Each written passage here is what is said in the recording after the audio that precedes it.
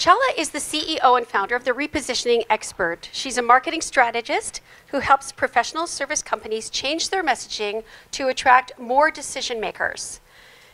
In her former life, Chala was an award-winning marketer at companies such as Pepsi, Pizza Hut, Frito-Lay, Diageo, Playtex, and Bic Inc. for 20 years. You knew how to say Diageo. Do you know how many people don't know how to say Diageo? It's really funny, I know. But she practiced. Now she's a marketing consultant, the author of Gentle Marketing, the book of which I have, a way to attract loads of clients, an expert featured on major television networks such as ABC, NBC, CBS, Fox, as well as a speaker at international industry conferences such as ours. Like this one, yeah. Yes. And I first met Chala in Vancouver, and she was speaking on a panel of 4 people. And I think you were the last speaker. And I thought all the other speakers were really good until you got up and spoke. And it was so riveting and to the point, and really lots of strategies and tactics for marketing and trying to do better in our businesses. So welcome, Chala. Thank you. Well, you're totally going to see the same presentation. So repetition, repetition, repetition. She is, but you're not. So let's get right into it, because I don't want to keep you longer than you need to be. And because we're so intimate in this group, which is smaller than who I usually speak to, we're going to have some chances to actually hopefully get you to do the talking. I hope that's okay. And I may put you on the spot or not if you're shy. And you know, it's weird because I am shy. I know you can't tell that, but my mother apparently used to force me to go to the corner store, and I was so shy, and she would like follow me, which I didn't know. So, and now like I'm on national TV, so it's weird. It's weird. So, but I still have to push myself. So push yourselves, and you could do the same as me. So thank you for those of you who entered to win. There's chocolate in here, I promise you, and then my book, Gentle Marketing, which will do the draw. Maybe Laura can help me at the end. And here's my story. After working for 20 years at these giant corporations, now how many of you currently work for giant corporations, or in the past worked for giant corporations? Okay, well, it's a different animal, let me tell you. So for 20 years, 18 years, I was, the person saying no, thank you, screening calls, not taking calls, and rejecting about 90% of the vendors that came to me. So now, it's been 5, 6 years that I'm on the other side of the table, where I'm the one who is being no thank you, no thank you. How many of you are in sales? Okay, good. So this is the right crowd that gets rejected. You understand exactly what I'm talking about. So all the work that I do today is to try to get that rejection to be less frequent for you guys, for your message to be able to open more doors, for your message to be able to stick more.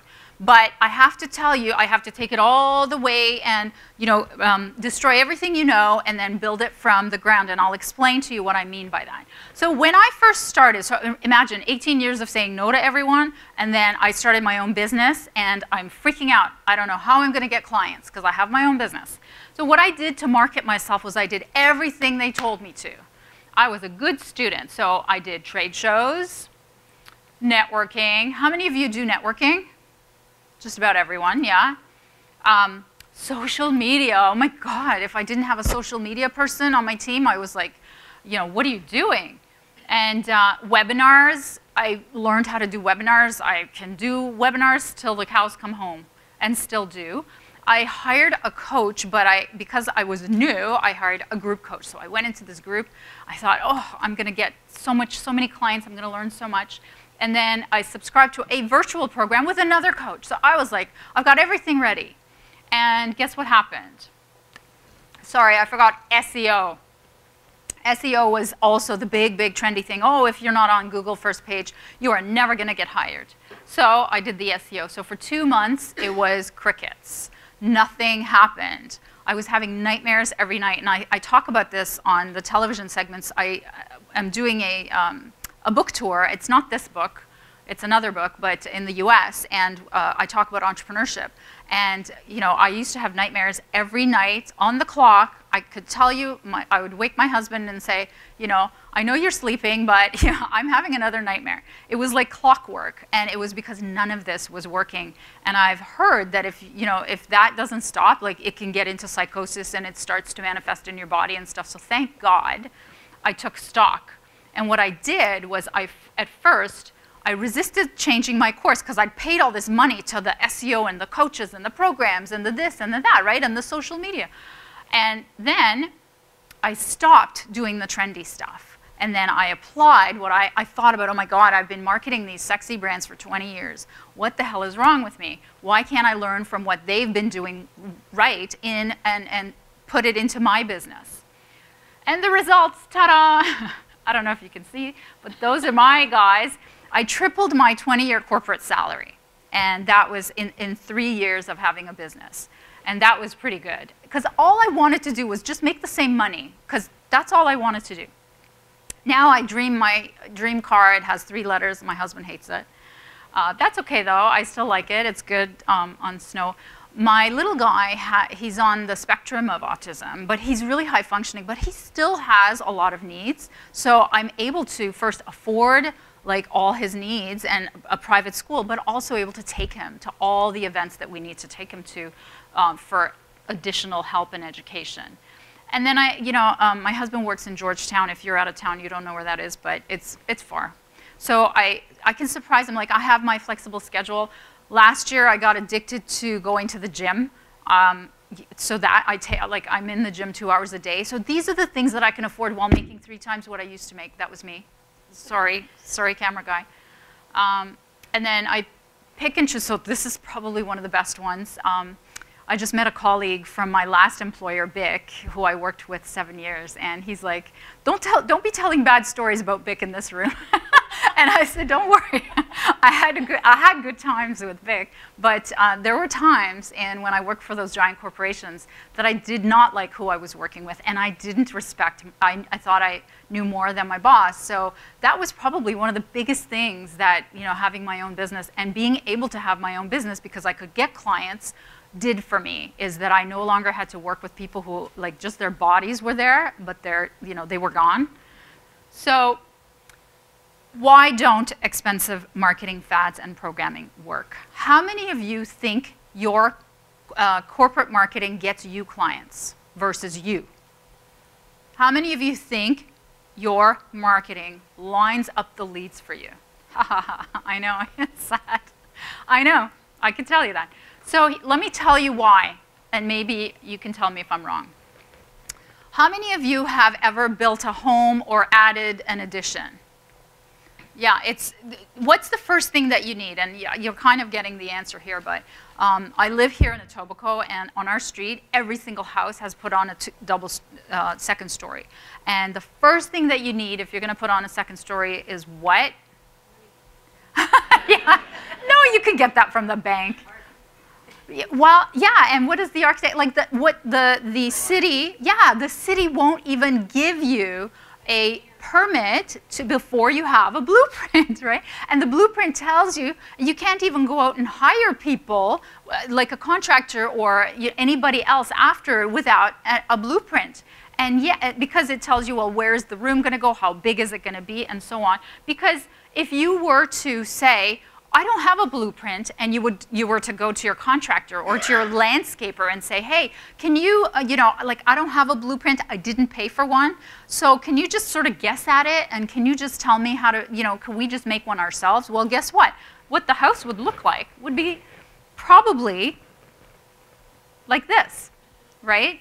And it's because that's exactly what businesses are doing. They're asking the people who come after the blueprint what to do. And because these people are all, they want to make a living and they want to help you, they try to make the blueprint for you. And I'm going to tell you what that means for business. So in business, you're asking web designers, SEO experts, speaking coaches, and in some cases, companies are expecting the sales reps to know what the blueprint of the company is. And when I say the blueprint, what am I talking about? Does anybody know what the blueprint of a business should be? A business plan. And what does a business plan include? Who are we going to target? So that's number one, right? Who are we going to target? Number two is what problem do we solve? And number three is why are we different? Like, these are the things, like, why should you be figuring that out? The blueprint, so the architects of the business strategy need to figure that one out, and they need to figure it out not by guessing, they need to figure it out by doing market research. So then they need to give you the messaging to go out and fight the fight. And they need to give you the tools, and the right tools that open the doors, and the right tools that don't get hung up on, and the right tools that actually, once you're in the meeting, actually sticks to the buyer. Those are the right tools that marketing needs to be giving you. And having worked all my life in marketing, I can tell you many, many, many companies don't work with a blueprint. And the people who are trying to make the blueprint are not even qualified in some cases to be making the blueprint, because they're not even really business architects. So to give you all that horrible news, I'm going to teach you what that could look like. And I'm going to show you some examples. OK, so the 4 steps to opening more doors and closing more sales is sharpen your positioning. And I'll show you what I mean by that. Strategically picking a vertical. This one you guys are going to hate because you're in this industry and it's like, I will sell to everyone. And then the third one is base your messaging on the target's pain. We'll go into that. And then the fourth one is use out-of-the-box ways to intercept some key decision makers. And I found some examples in your industry, so it was really interesting. So sharpen your positioning. Let me tell you about the story. And the thing is, I'm going to be telling you stories all day today. Well, whatever, however long we have. Because if I were just to give you facts, by the time the statistics show, by the time you get to your car or to the cab, you'll have forgotten 90% of what I've told you. But if I tell you stories, there's a much higher retention. In fact, what's even better is if I actually start doing demos with you guys. I don't know if we'll have time for that, but working on your business, your messaging one-on-one.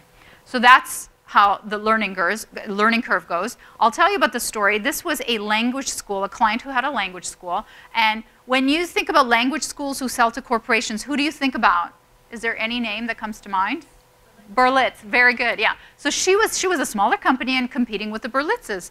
Well, when we did the research, we figured out, well, what is the one thing that you can be different in? Again, there's nothing different about her. Just like you guys, one of the biggest problems in your industries, there's nothing different about you. It's the tchotchkes and the things that are different, right? Maybe, but even then, a pen's a pen, right? So what we made different about her, oh, excuse me, yeah, and oh my gosh, and I was the stationary category manager.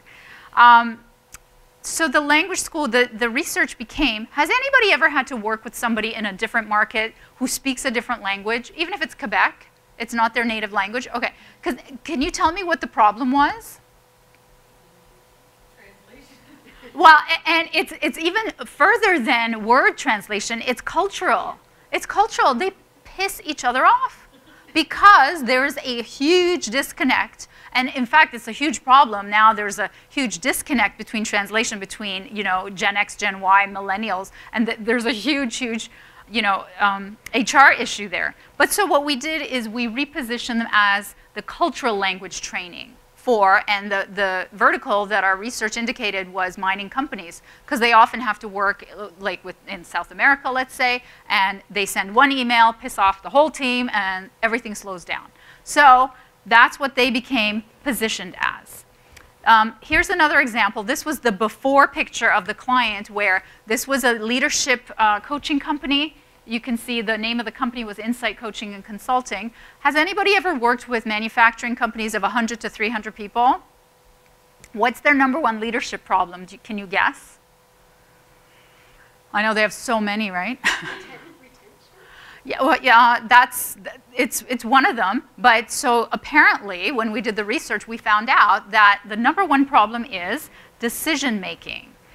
Nobody's making decisions, especially at the mid-level. So if nobody's making decisions at a manufacturer, guess what happens? Right, it's slow. Again, productivity slows down. So what did she become positioned as? The problemsolvingleader.com and creating fearless decision makers became the tagline. So do you see how you go from generic, saying what everybody's saying, to very specific, positioned about a very specific issue? Here's another one. This was, the client was a wine event planner. And when we did the research, we found out that in the industry of the financial wealth managers, what is the #1 problem that she could solve? Any idea? In the financial, think about your wealth advisor, you probably have one. What's the problem that a wine event planner would solve for her, for the wealth advisors? Client retention, right? We didn't know that. I would never have known that. She would never have known that. But we did the research, just like how I used to do when I used to work for Pepsi, Pizza Hut, Frito-Lay. So then she became a retention expert. And who saw me with her speaking on the same panel was Laura at the, and it's completely unheard of that a wine event planner would be asked to speak at a business conference had she not had that positioning. And we did not come up with that positioning by guessing. We came up with it as an actual business need in a very specific niche. Does that make sense? Because we did the research. Oh, I'm going to have my coffee, sorry. My cold coffee. Oh, they brought the coffees back. That's great. Okay, so pick the right vertical. Now, I know this goes against everything you know.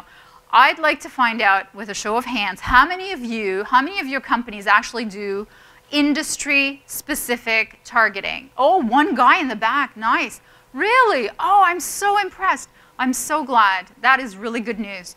So, sir, in the back, I know, I made this guy move. Tell us about that.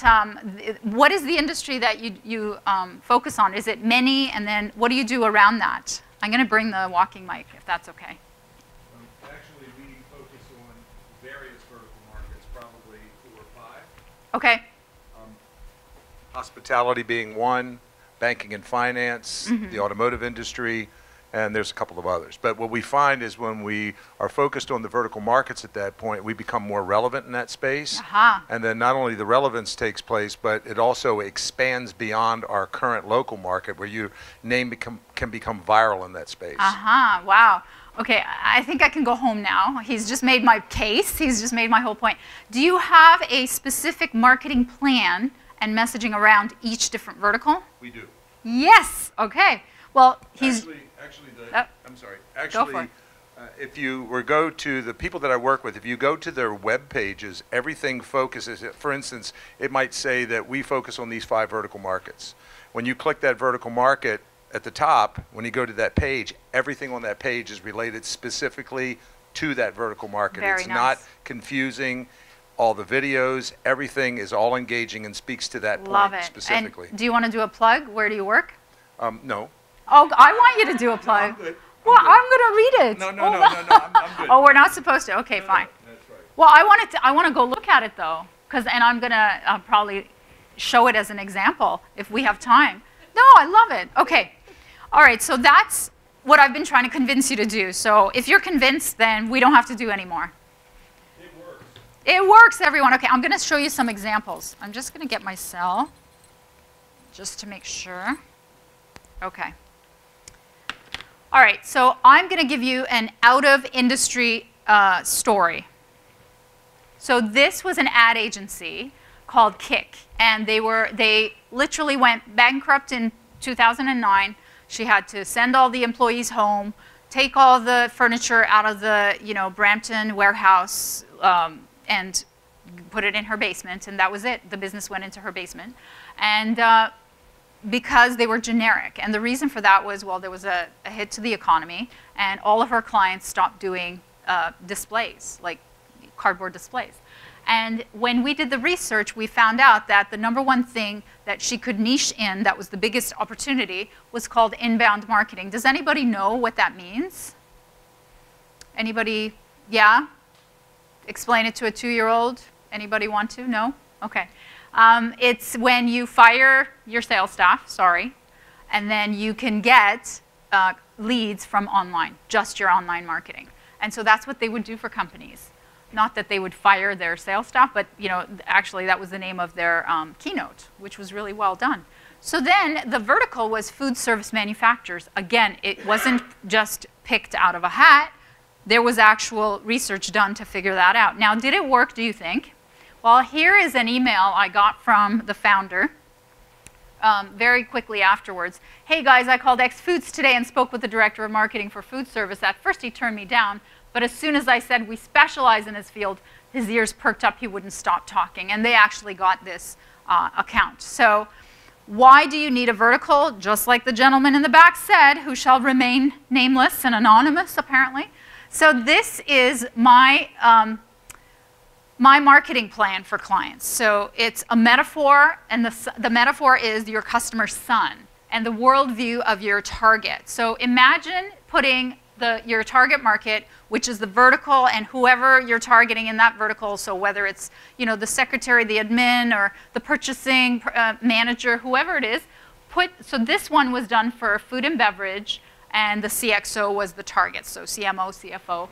And for B2C targeting, we use lifestyle. But because yours is mostly B2B, we'll go to what publications is that person reading?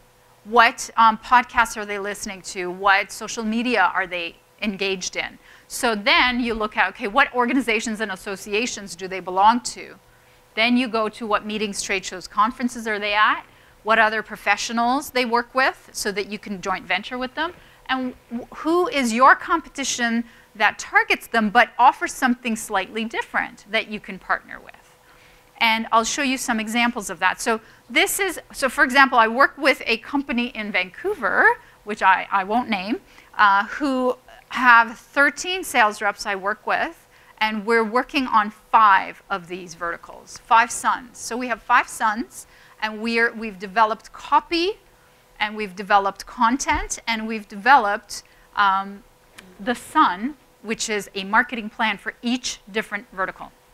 Now, if you don't have a big enough company that is able to do that, then prioritize which vertical by figuring out which one has the most dollar potential, the quickest dollar potential.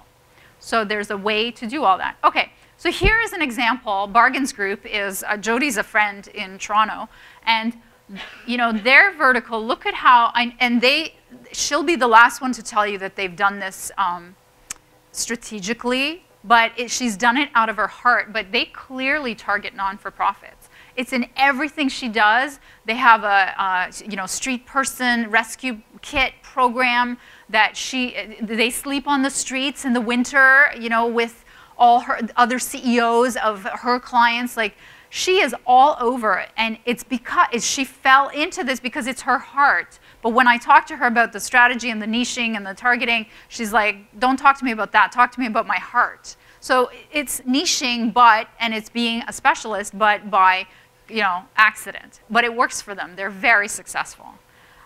For multiple pillars, and unfortunately I don't have this gentleman's website, but this is what it looks like for Salesforce. You can put the industries and you can speak to each industry in your website and speak to all of their issues, just like what he was saying. Now the third secret is use pain-based messaging. Did you know that 70% of human beings make purchasing decisions based on pain, and only 30% to improve something? So if you're not talking about a problem, they're not going to hear you.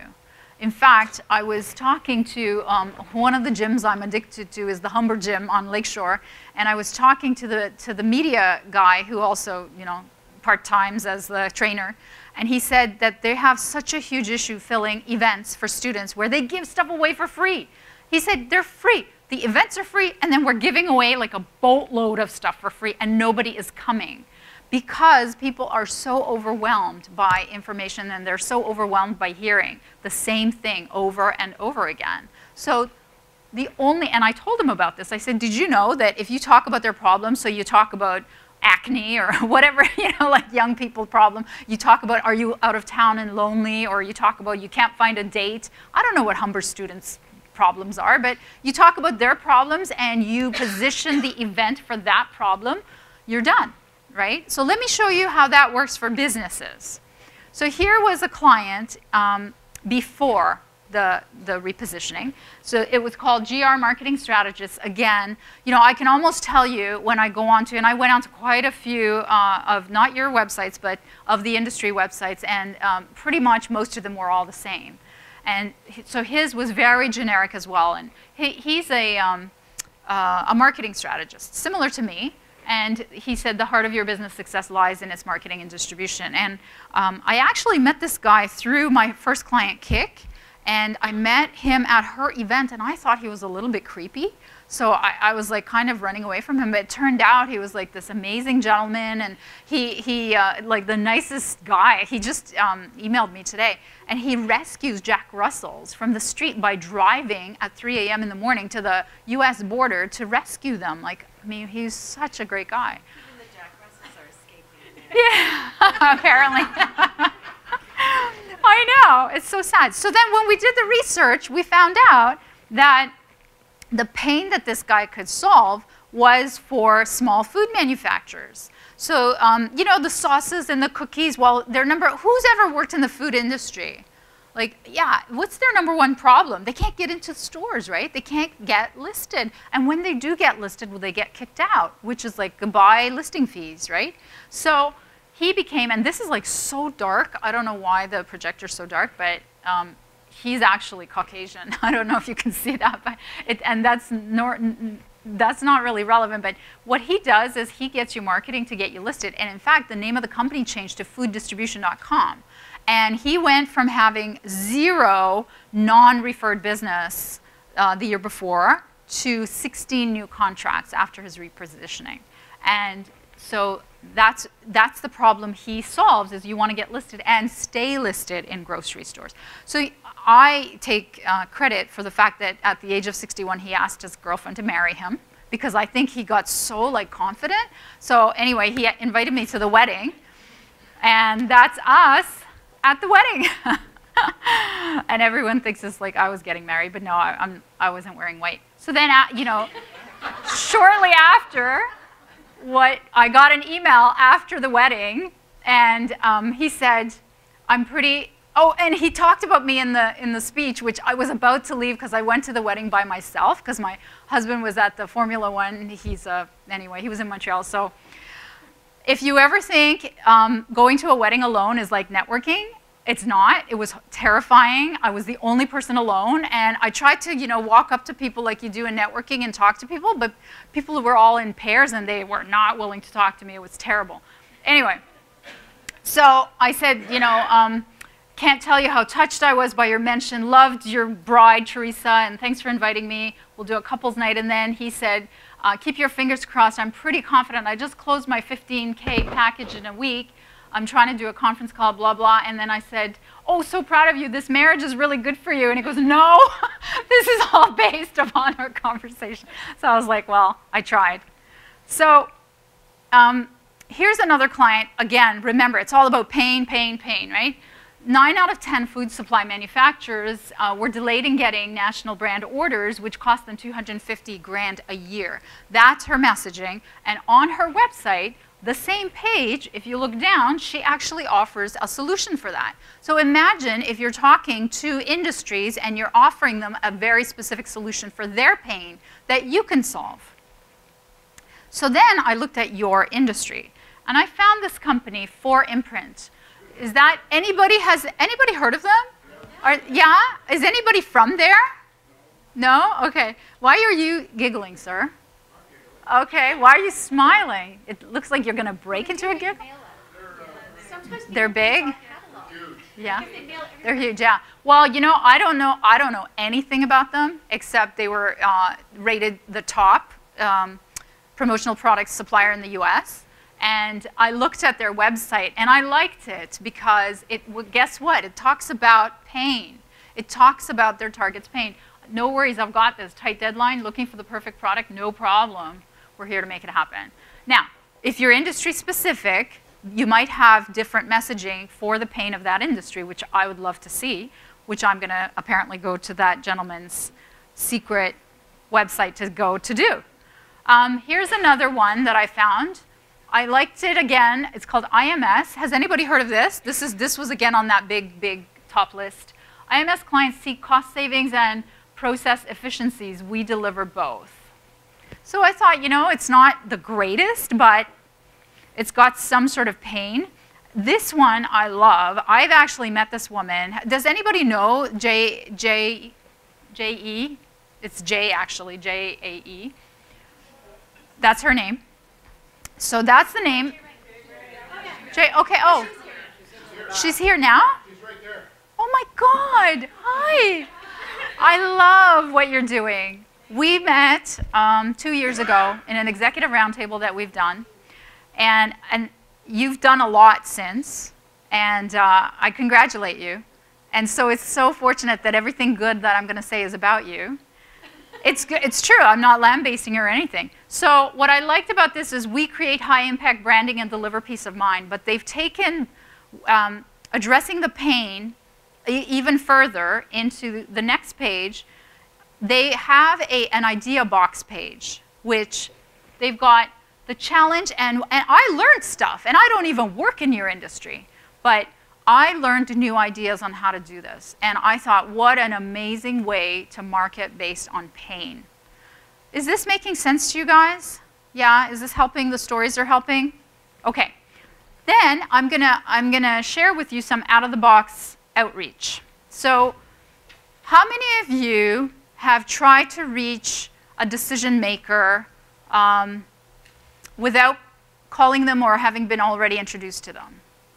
Without calling them or having been introduced to them. Okay. How did you do it? LinkedIn. Okay. But so you messaged them. Yeah, I just found out who they were. Okay. Very good. And it worked. And it worked. Awesome. And what did you say in the message? Well, this was Oh, a customer that sorry. I worked with in the past. Sorry, you can't hear her. Go ahead. It was a customer or a brand that I had worked with in the past, but the person that I worked with was gone, and I didn't know who was the right contact anymore. So I found them on LinkedIn and sent a message that I used to work with your brand, and I'd love to show you some more ideas. And it did get me into a meeting with them. Awesome. Okay. Any other success story? I saw one hand over here. My best student. Any others? Yeah. Oh, of course. Is there anybody in between before I walk there? No? Nobody ever contacted anyone. Oh, I'm going to give you some ideas. Yeah. I just went, we have a board of trade in Vancouver, so I went to an event because I wanted to meet these mining contacts in mining. So if you can see who's signed up for the meetings ahead of time, so you know who's going to be there. Nice. Very nice. Okay. Anybody else? Ooh, I'm going to have a lot of ideas to give you. Or you guys are like keeping it close to your chest. You don't want to tell us about it. We actually design a lot of three-dimensional direct marketing pieces that are specific to certain audiences. And one in particular that we had done was targeted to marketing directors at law firms. Very nice. And the one piece, a couple pieces that we sent out, one in particular, one of the recipients said, I've never seen anything like this, and actually gave my client a $500,000 budget on a $10 marketing Nice. piece. So what was it? Well, it's a little bit involved. It was a creative piece that looked like a little briefcase, and it basically had a little note on the top that said, the jury is out. You open it up, it says, now you be the judge. Inside there was a little gavel, a little mini file folder that said, you know, these are exhibit A, B, and C of our creative marketing. Give us 15 minutes to share our creativity, and you be the judge. And it was it went over very well. Do you have any idea, I'm going to get technical, what was the price per piece? I do, because I built it. It was $10 a piece. $10 a piece. Yep. And how many, what was the so how many did you send, and how many came back? Well, in this particular case, the way we designed it, it was designed specifically so that each of the pieces could be branded specifically for the different people in our organization. So they only had to purchase a minimum of 10. Okay. So in this particular case, this gentleman ordered 10 and got 2 responses. So a $100 investment got him about $500,000. So the ROI was pretty strong. Pretty good. Yeah. Okay, awesome. That is great. In fact, you are one of my tricks and tips that I'm going to give today is the tactile stuff. And actually, you know, no, I love it. And you know your numbers, which I love. Okay, I'm double miking here. All right. So I'm going to give you some clues on how to get in the door. One is called interview marketing. And this works really well, and I do this all the time to get in front of buyers. You pick a topic of pain to them that's of importance to them, and you shortlist your target and approach them to say, I'm doing a series of interviews. Now, you can do this interview as written, like journalistic, old school. You could do it like video, like I did. And you can cold reach out like I did on LinkedIn, or you could phone. And this works for if you're doing a podcast, if you're doing, and I don't know if your companies will allow you to do any of that, but you can do small scale. You can do it as long as you have approval to do it on your own, just online. You could do it on Skype, or you can do it on Zoom, which, you know, you just record the screen. Or you go in person, which is even more effective, but depends on if you're in the same geography. I'm never in the same. I work mostly in the US. So then the content is of relevance to them and to you and to the association and to social media and blah, blah, blah. But really, it's not about that. It's just an excuse to meet them. And I have gotten so much business out of these interviews. And they feel so, I mean, it's not everyone. Some people would rather die than be interviewed, right? And be, you know, visible in any way. But those that have a little bit of a bigger ego are dying to share the secrets of their success about that industry problem. So one for you could be, a topic could be differentiation. Another topic could be, how do you get in front of big corporations? You know, think about all the problems that your industry has that these guys you think are, you know, solving. So, and in fact, or their industry, depending on what the industry is, right? It's not about your industry problems. So that's one way. Another way that I do this is if in conferences. So for example, or events. I'm putting on an event in Houston at the end of this month, and I'm interviewing people I want to come to that meeting on Zoom, and we're posting it onto social media. So for example, my target are small business, women business owners who are WBEs, that's what they're called, and I'm targeting them to come to that meeting. So they're doing interviews with me. There's no way they'd give me, you know, time of day if at that conference or at that big event if I didn't have that one-on-one with them. So that when I go to the event, they actually like, hey, we're friends now.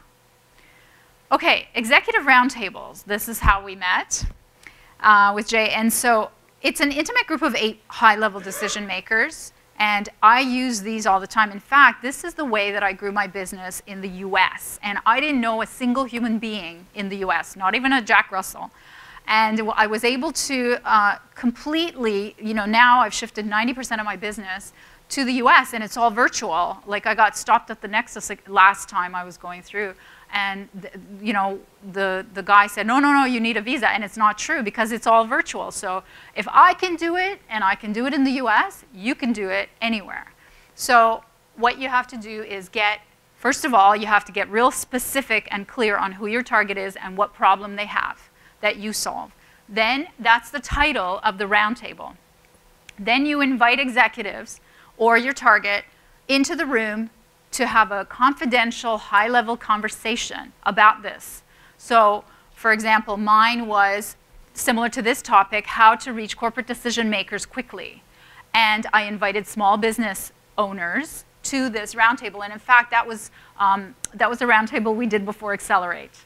So I do it before conferences. So if my target is having a conference, I do it like day 0 of the registration. And then I invite them, and sometimes the people who can't even come become clients because you've engaged them already. And you've become a thought leader by addressing the pain and by putting on this whole huge event. And sometimes, many of the times, I get the conference organizers to fill the room.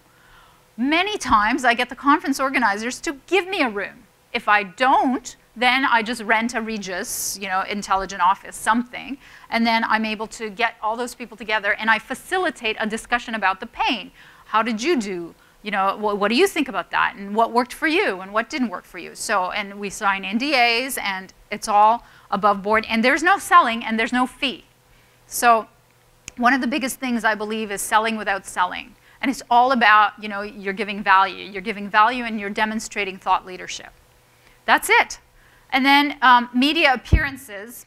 I don't know if you have the ability or, I mean, it's hard. It's not easy. I cold called my way into these gigs. I hired a guy to help teach me how to do that in the US. And if you're interested in that, I'll give you all the information for him.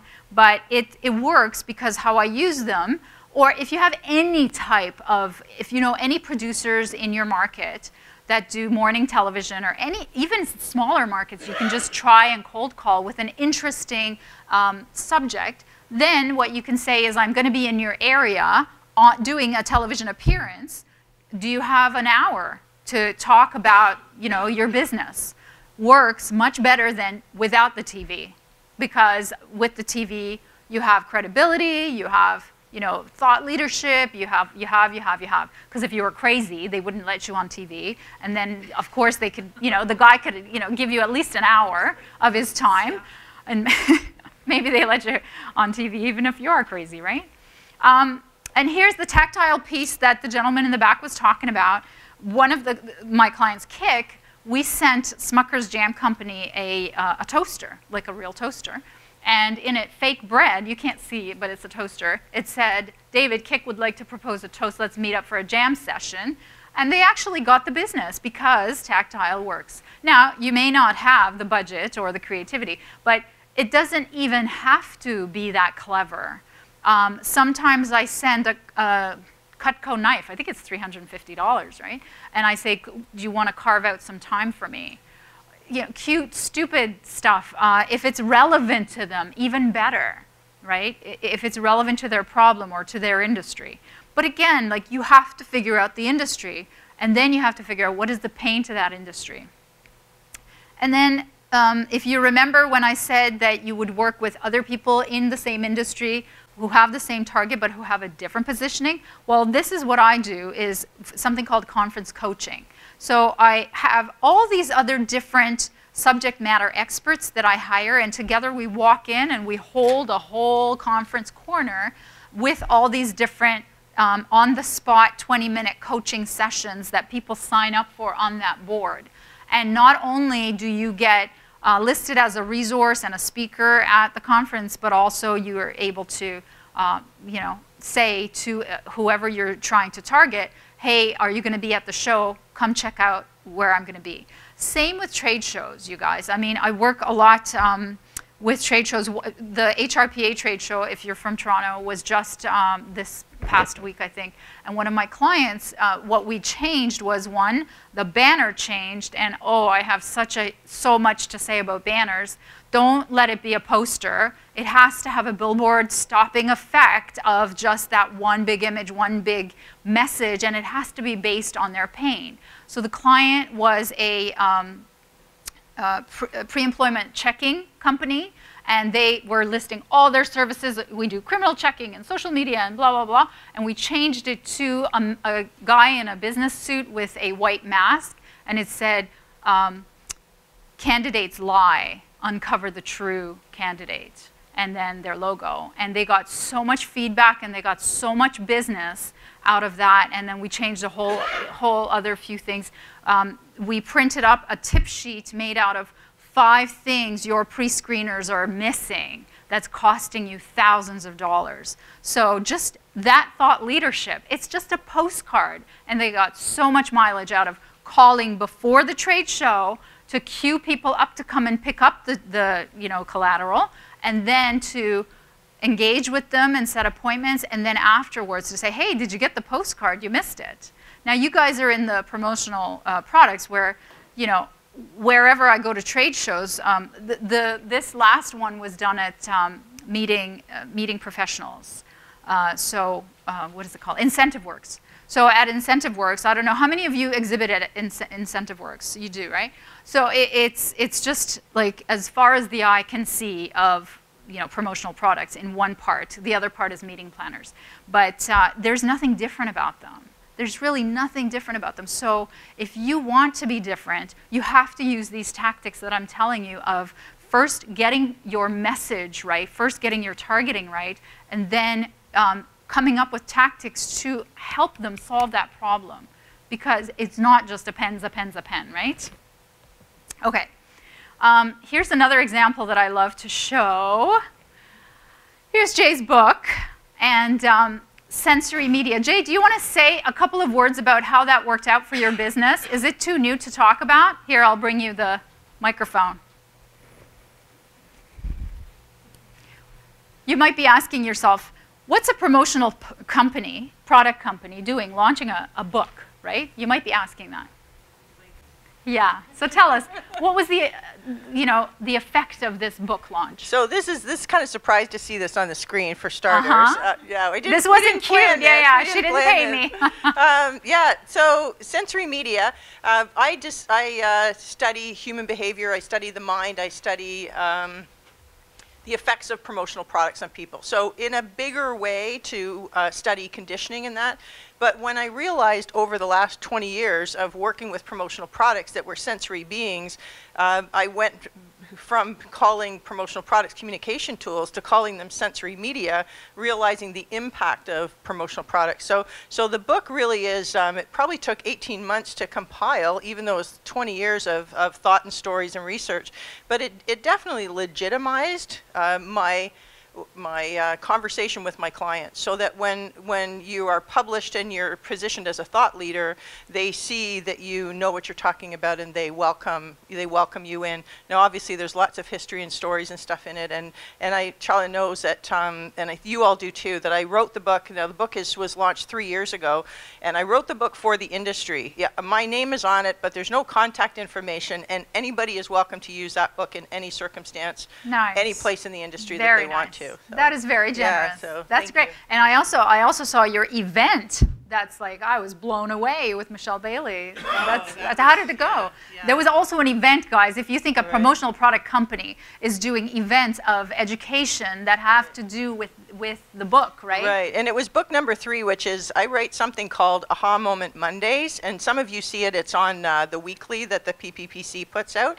And it started as a way of just staying in touch with my clients in a non-sales way. So it's just some, perspectives on situations that happen in the industry and how to respond to them, and, I get them thinking a little bit deeper. So I took a number of the ahas and put them into a book, created a journal from it, so that it would create breakthroughs and deeper thinking. So it's a very general personal development tool. It doesn't necessarily relate to the industry, but what I did for the launch of the book last week is I brought, as I know you have put people around the table, I brought experts in a multitude of disciplines to do with January goals. So I had 4 who were live. Michelle Bailey, as you mentioned, who is a local entrepreneur, very successful business person in the agency world, emceed it. And then I had a doctor who just, talks about neuroplasticity, Skype in from Spain. I had a psychiatrist Skype in from Florida. And then I had a couple people with recorded messages, and the others deliver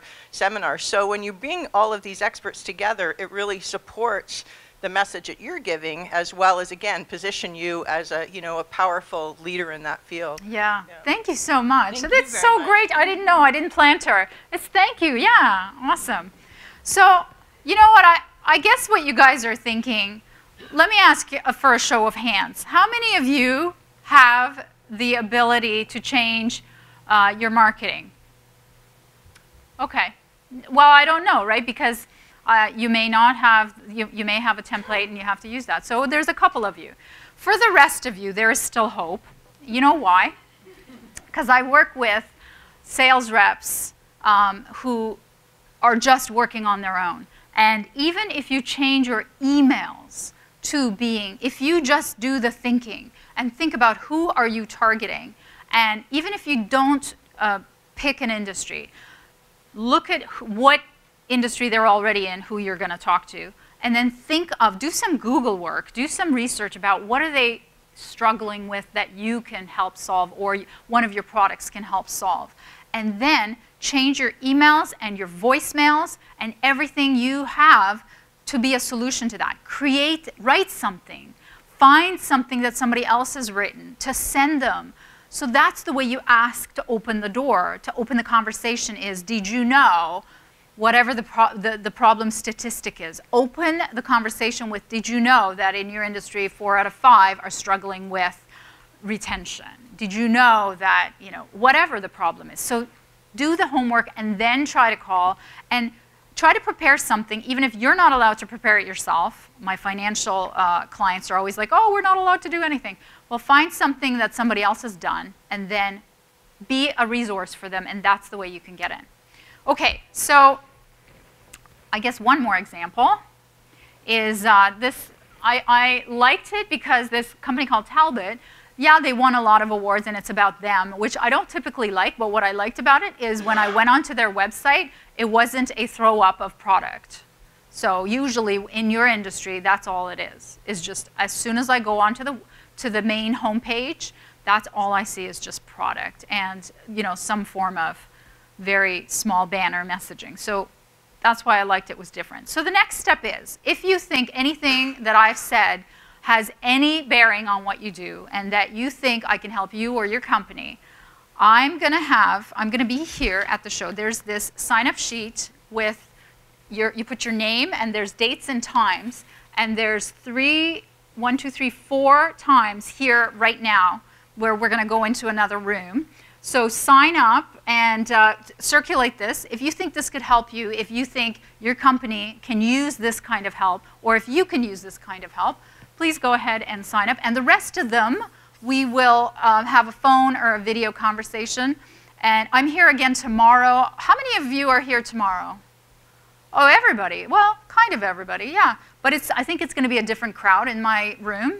And it is a different topic. It's actually elevator pitches tomorrow. Ooh.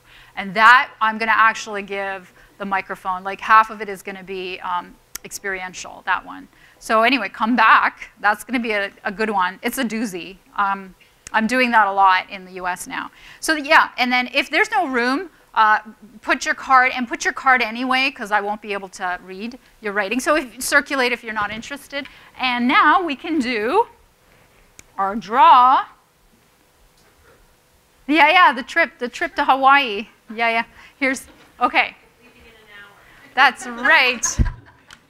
I know, you know, we're going to Jamaica next week, but everybody's like, oh my God, there's a travel warning. I'm like, what?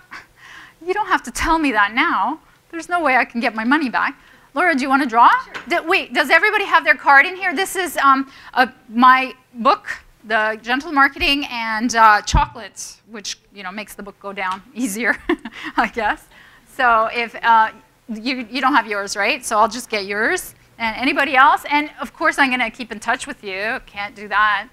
Can't leave you alone. If you give me your card, you got yours, yeah?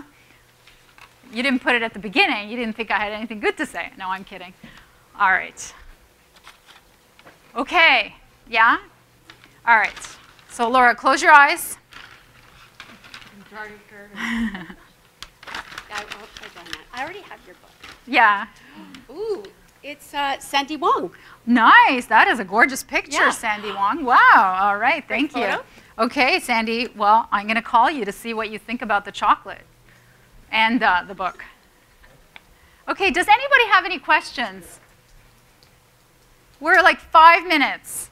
I'm doing good time management. Congratulations. First of all, how many people are already doing all this stuff? Yeah. Oh, the gentleman in the back. Hold on. No. I like microphones. I wrote a blog about this. I can't let you do. I said, if ever you're offered a microphone and you say, the room can hear me, right? I'm like, yeah. So one of the things that I think your folks in the room should understand is this whole idea and premise about vertical markets.